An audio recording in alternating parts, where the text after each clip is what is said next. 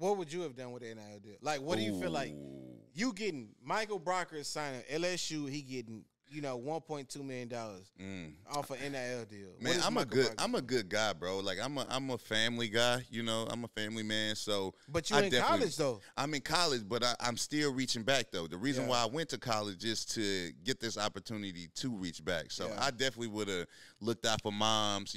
Bought moms a crib.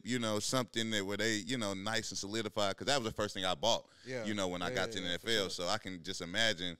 Me getting to college and being like, okay, I got the opportunity to get my mom out the hood or buy her a new house or whatever. So let me do that. Let me take care of her so I know she's straight. So while I'm at college, I don't got to worry about nothing.